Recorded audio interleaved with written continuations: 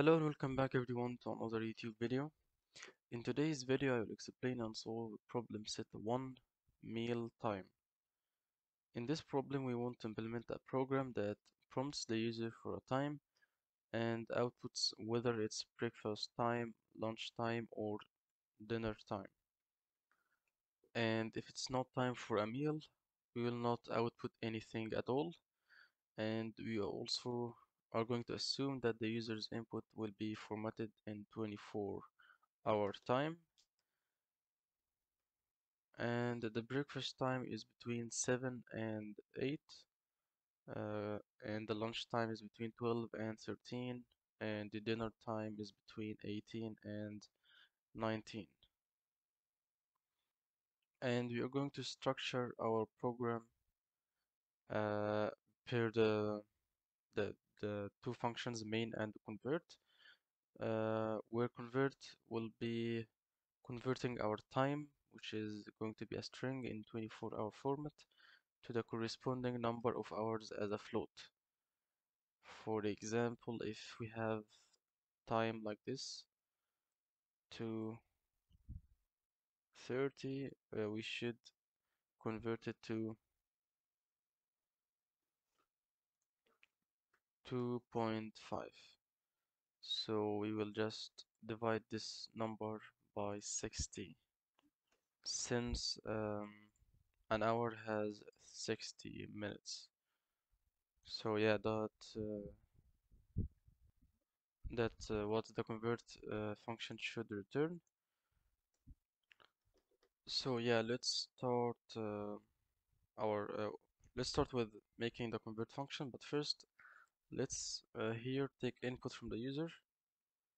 Let's make a variable called time, and let's type a message, for example, just time. Yeah, so and here we will call our convert function, and let's pass in the parameter which will be time.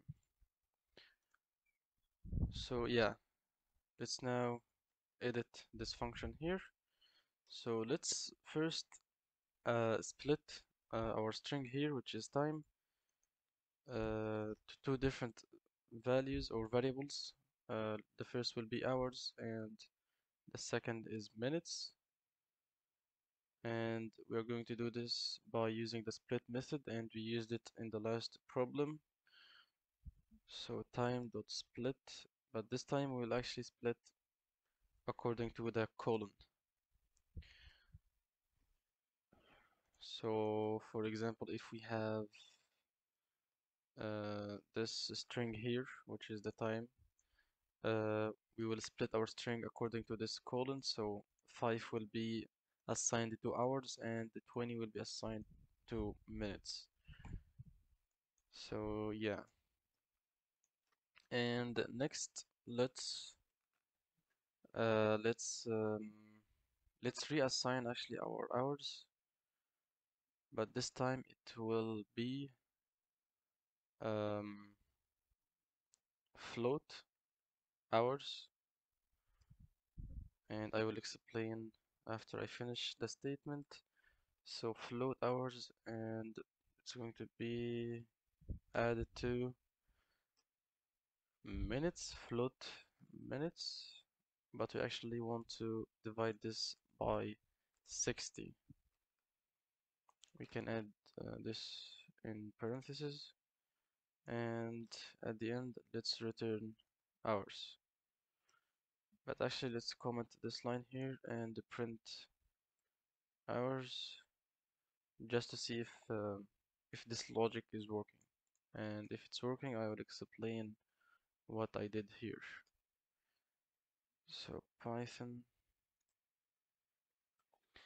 let's add the time. So yeah, it's also working, 4.5.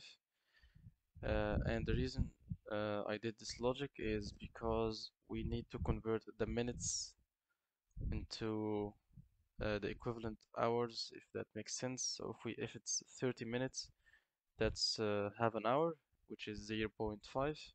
So that's why I converted this to float first, because here it's a string. So I converted both of them actually to float, and here I divided the minutes by 60. So here, after this is evaluated, we have the hours stored in the hours variable. So let's move the print function and uncomment this line. So we will return hours. So we need to assign the return from this function to a variable. Let's call it C time, for example, shorthand for converted time. And now we will just make some if statements to see what we will going to print according to the time provided by the user. So let's start with the breakfast time. So if C time, which is converted time, which if it's okay, let's see if it's more than or equals to 7, and converted time is less than or equals to 8, this should print breakfast time. Okay, let's move on to um, lunchtime. So if time is more than or equals to 12 and time is less than or equals to 13, let's print lunchtime. And our last condition will be for dinner time. So if time is more than or equals to 18 and the time is less than or equals to 19, let's print dinner time. We will not add an else because the problem mentioned that we will not print anything if it's not a meal time. So let's see now if our program will work.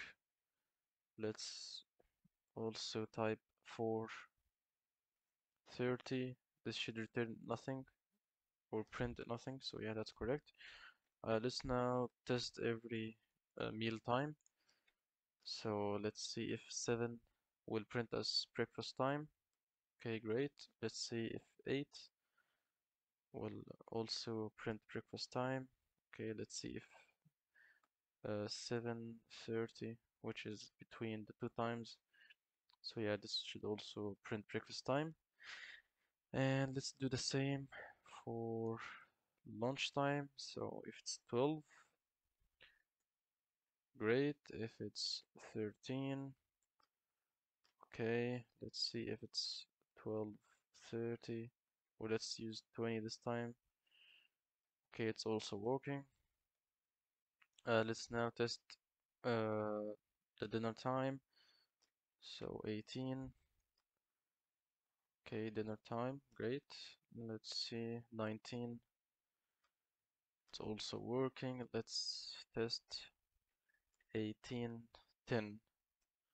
Yeah, and it's also working. So yeah, uh, we tested actually like every case possible for our program, but let's also use check 50 just to make sure that every test is passed. So yeah, as you can see, we passed every test here. So yeah, that's great. And that was today's video. So thank you for watching. Don't forget to hit the like button and subscribe to the channel, and see you next time.